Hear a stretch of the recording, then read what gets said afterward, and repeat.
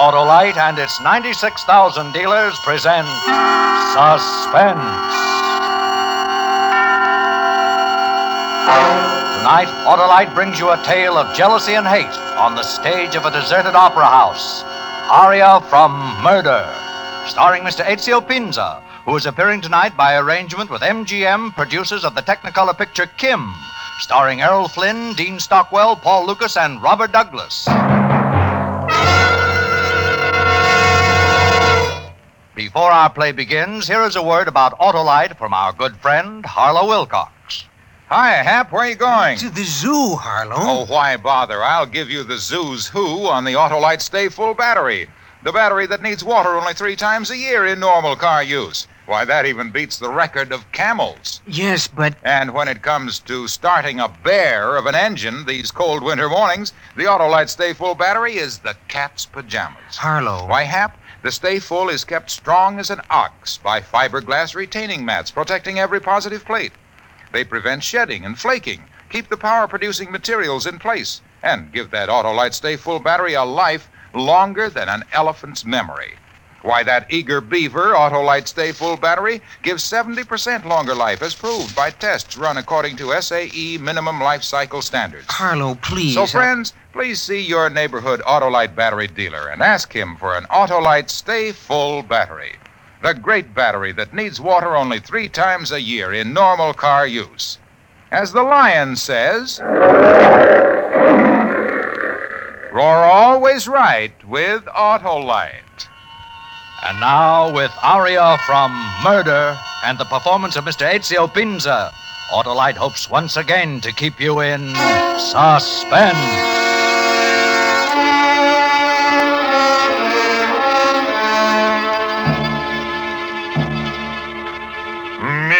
Me.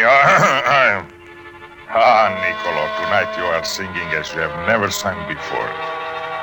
How wildly the patrons applaud. I wonder if they would applaud so tremendously if they knew the thing that you suffer in your heart. I will call now. There is time.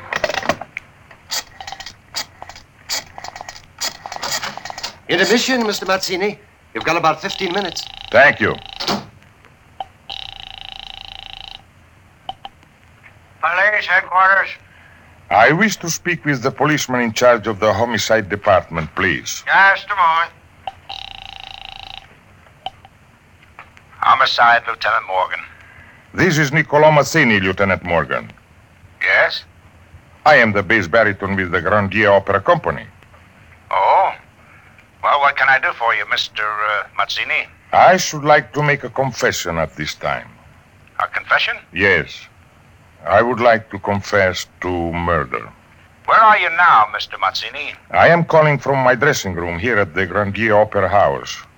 In just a very few moments, I will step out on the stage and finish my performance in Mozart's opera Don Giovanni. It is my last performance. I shall try to explain.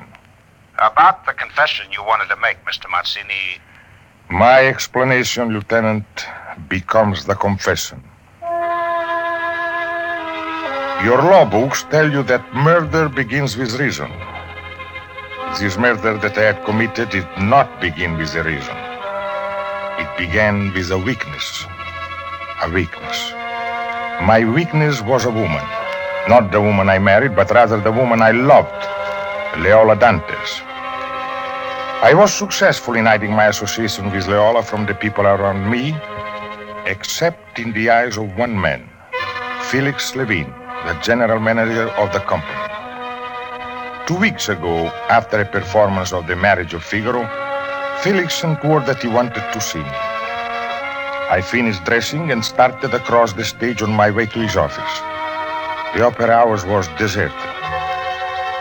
And I was quite surprised to find him standing there on that barren stage, under that single work light, staring out into the darkened auditorium. Oh. I would like to talk to you, Niccolo, if you have a few minutes. Of course, Felix. There's something very important we must discuss. Well, then, by all means, let's discuss it. May I be very frank with you? I would have it no other way. Good. I am happy you feel that way. First, I have known for some time about you and Leola Dantes. So, you know about Leola Dantes. And who else besides you, Felix, knows? I have tried as best I could to keep it from the others. And my wife? Have you told my wife? No, Niccolo. I did not have the heart. I have wanted to spare Irene's feelings. You? You wanted to spare her feelings? This touches me deeply. Huh? I don't know what you mean. Well, this concern of yours, it really is not so much for me as it is for Irene. Oh, don't be ridiculous, Niccolo. Oh, you want to spare her feelings? Don't read meaning where there is no meaning, Niccolo. I think that you've been waiting for something like this for a long time. Tell me, Felix, are you masking your love for Irene with pity? Oh, your reason has gone. Well, what else can I believe? What other possible reason can there be for this threat?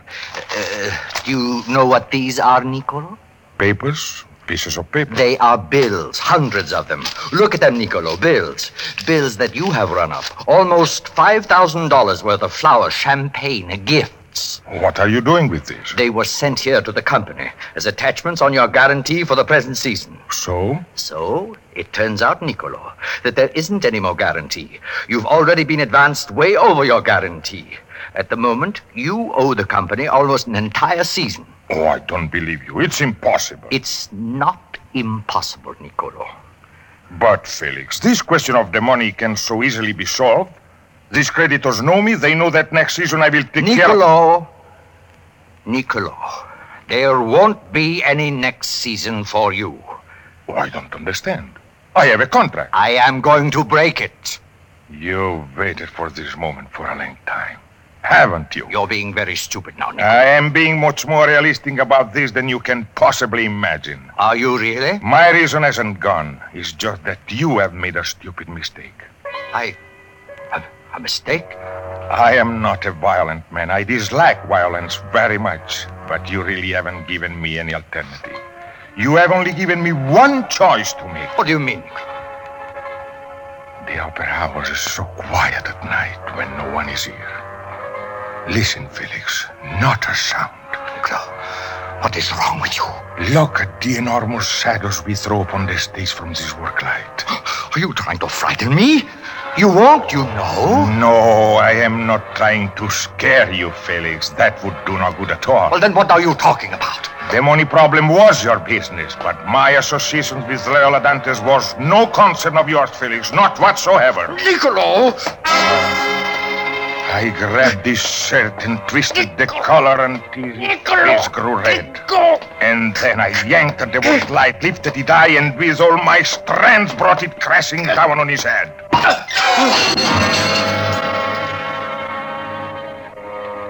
I released my hand from his collar. He swayed for a moment and then fell awkwardly down upon the stage. I reached over and picked up the bills lying on the table. And then I heard it. A sound from out in the auditorium. A sound of something or someone. It was too dark to see anything. I rushed over to the electrician case, threw the house light switch, and rushed back on the stage. There, sitting in the 6th or 7th row, staring at me in complete bewilderment, was a beady-eyed man wearing a brown jacket with a head of flaming red hair. You out there. Who are you? What are you doing out there? Don't sit there looking at me. Say something. Oh, so you are scared, is that it? Did you see everything? No, don't move. Wait, I want to talk to you. Come back now. I won't hurt you, I promise. Are you afraid of me? Why don't you answer me? You are afraid of me, aren't you? Come back here. You, come back. I want to talk to you. Come back!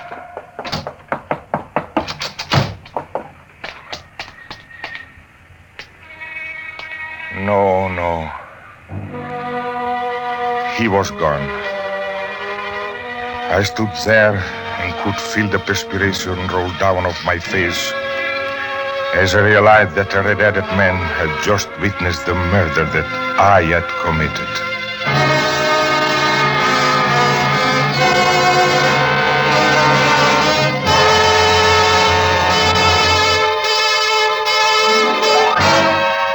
Autolite is bringing you Mr. Ezio Pinza in Aria from Murder.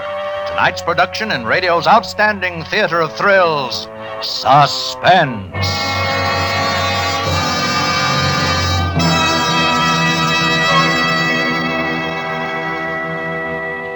Harlow, the zoo has a giraffe with the longest neck in the world.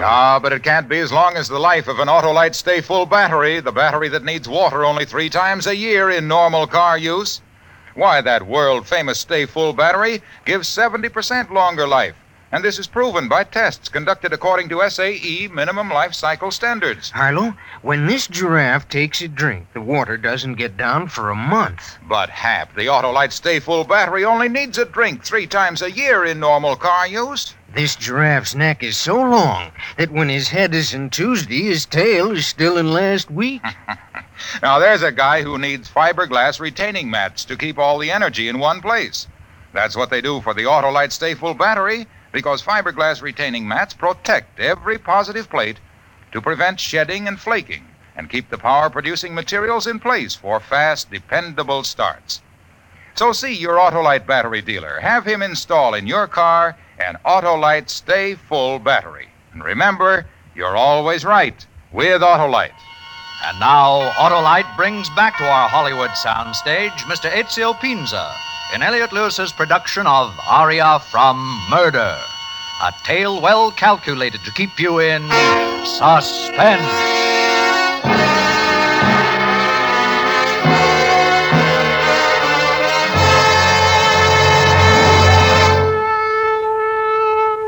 I stood in the alley next to the opera house for a long time. My mind was confused and I felt numb with pain. Not an abnormal reaction for a man who has just committed a murder, I believe. This witness of flaming red hair at that moment might have been on his way to the police. I was desperate.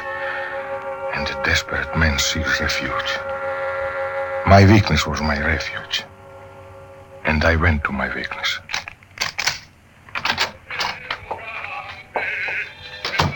Nicky, darling. Leola. Sit down, darling. I'll fix you a drink. I need it. Recognize the record, darling? Yes, It was one of your best, I thought. it seems so long ago. Is there something wrong, Nicky? Wrong, Leola. Oh, why, no, there is nothing wrong. Oh. Here's your drink. Thank you. I know there's something wrong. Why? Whatever gives you that idea? Because you've forgotten. And it's not likely for you to forget, Nicky. Forgotten? You've forgotten to bring me something. And you never forget unless there's something wrong. Oh, Leola, I am sorry. Nicky, please, I know something is wrong. Now tell me what it is. Something to do with your wife? Has she found out? No, nothing. Well, then tell me, please. Leola. What is it, Nicky? Tell me. Please? Leola, tell me you love me. Tell me. Nicky, you know I do. Oh, darling. Nicky, no, wait, please. First tell me what it is. Tonight, just after the performance, Felix Levine sent word that he wanted to see me on stage. Go on, Nicky. He knew all about us.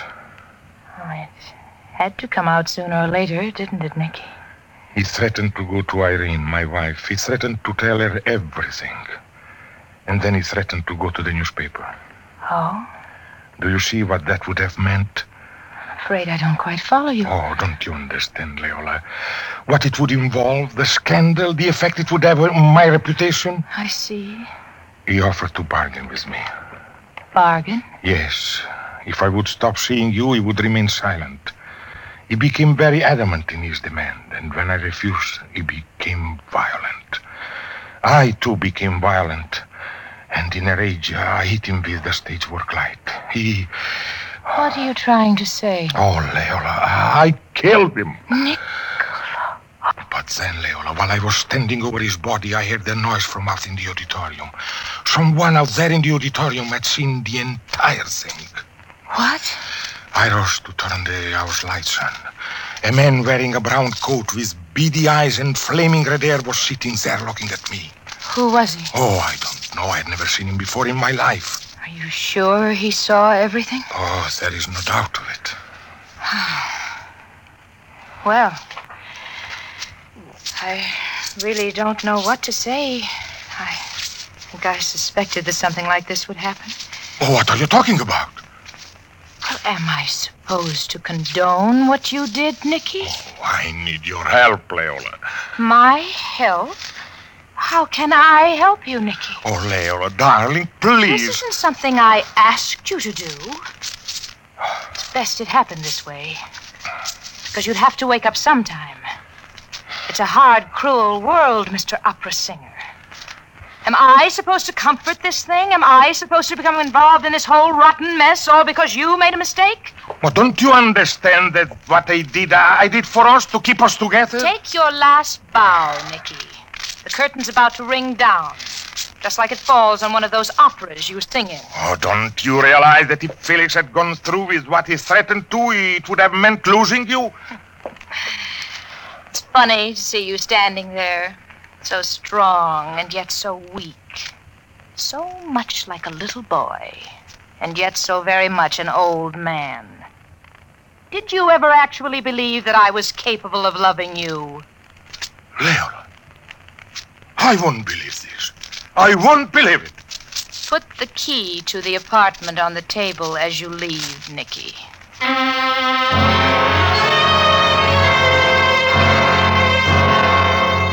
I left Leola's apartment in a daze, and I went home just as a condemned man goes to the gallows, and waited for the police.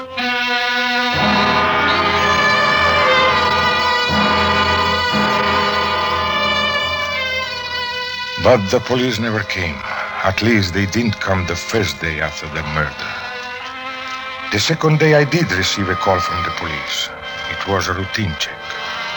They told me they wanted to know if I knew anything about the crime or if I suspected anyone. My answers were vague. I was safe from the police. Finally, not being able to contain myself any longer, I decided to call Leola just before my Saturday matinee of Boris Godunov.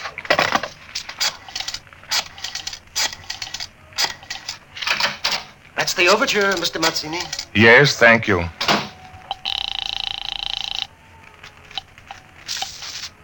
Hello? Niccolo, Leola. Oh, it's you. It looks like the police may dismiss the case. What happened to the man in the brown coat and the flaming red hair, Nicky? I don't know. Are you sure there was such a man, Nicky? Oh, I swear there was such a person, Leola. I swear to you. Then you've been very fortunate, Nicky. But why does he wait? Why doesn't he go to the police? I don't know. Oh, Leola, please. May I come to see you? Not yet, Nicky. At least not until this whole thing is over completely. Leola, please. Let's say at least until we're sure that this man in the brown coat and red hair doesn't put in an appearance. Let's wait, Nicky. Shall we? Yes, Leola. We'll wait.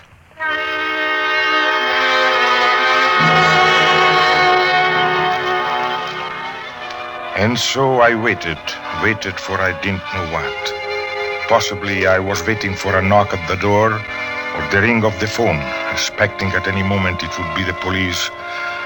At the end of the second week, I found myself beginning to regain my composure. But yet, beneath that composure, I still waited. On Friday night, I was to sing as Camillo.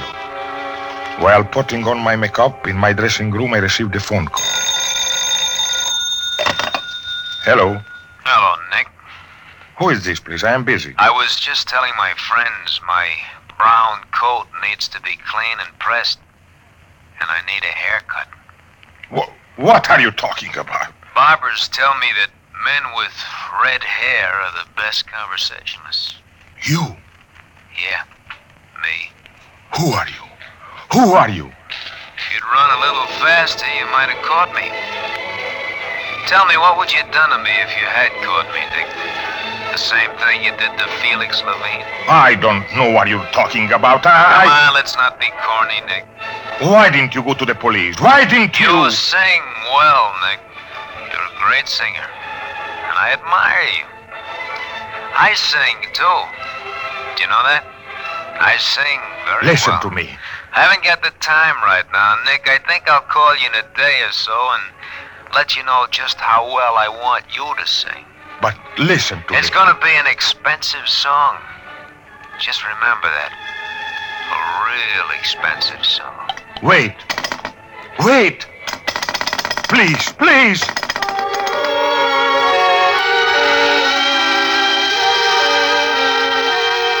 The man in the brown coat and flaming red hair had finally come out from his hiding place.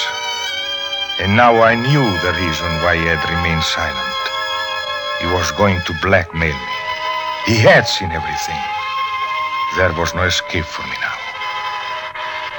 I was helpless. How was I going to pay any demands he might make? As for the other creditors, I could easily have taken care of them. But this new creditor, his was a demand that could not be taken care of.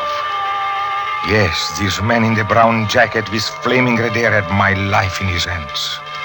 And he knew it.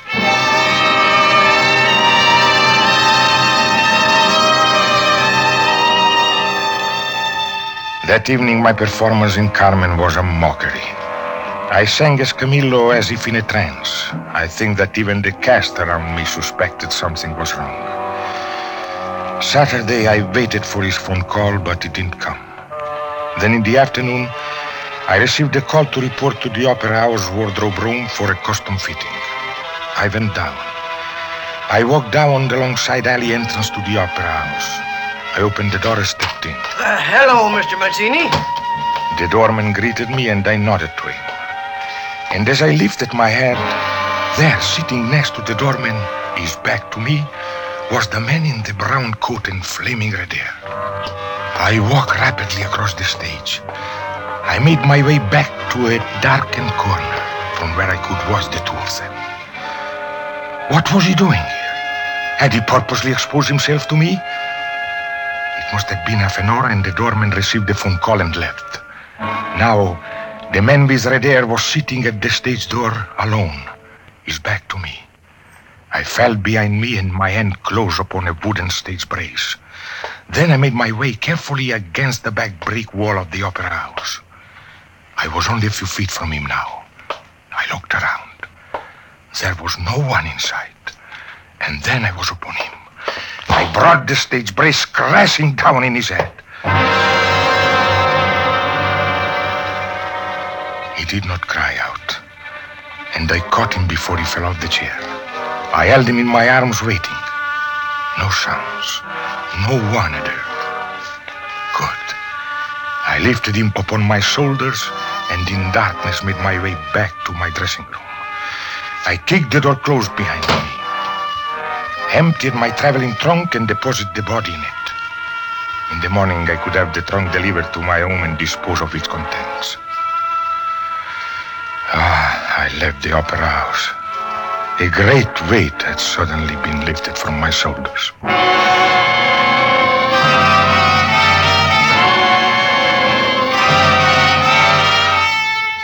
As I arrived at the Opera House tonight, I knew that I was to give a performance of opera that the patrons would never forget.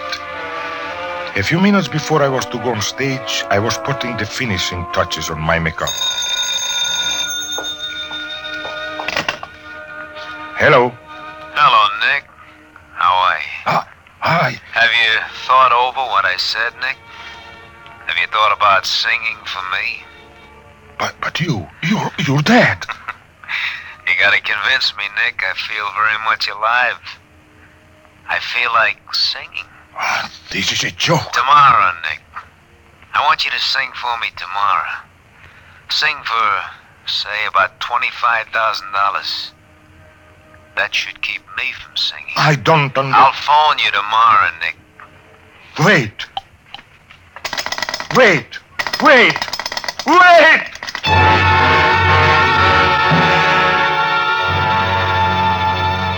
I placed the phone back on the hook and walked toward the trunk.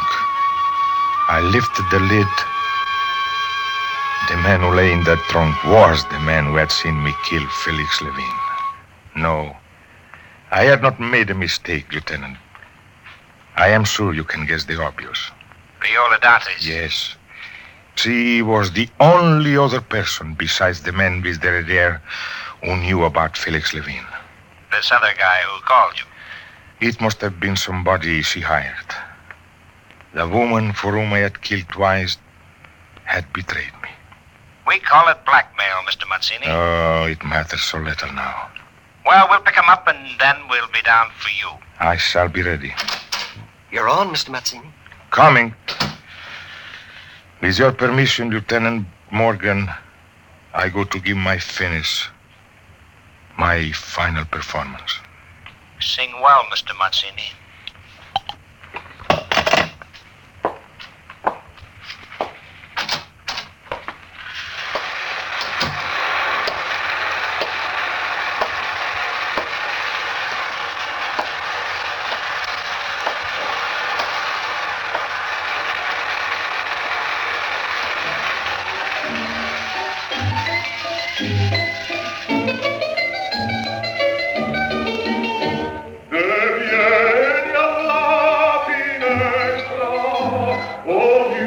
What a voice.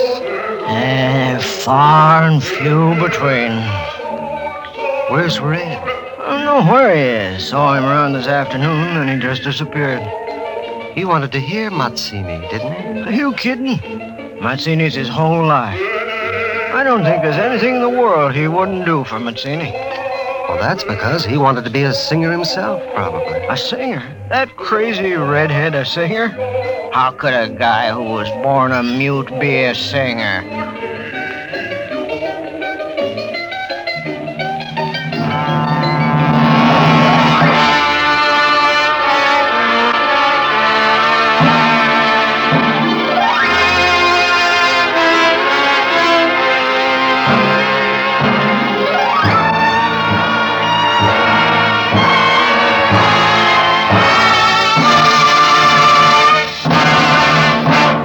Suspense, presented by Autolite.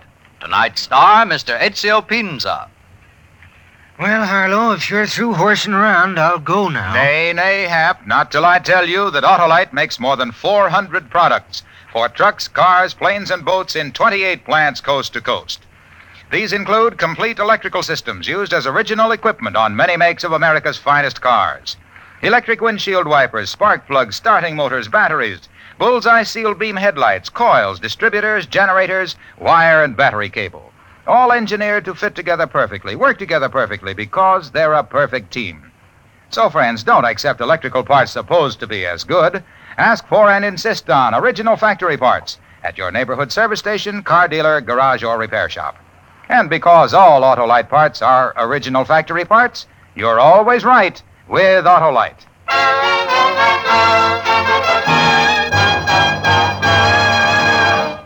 Next week on Suspense, Mr. Paul Douglas in Fragile Contents, Death.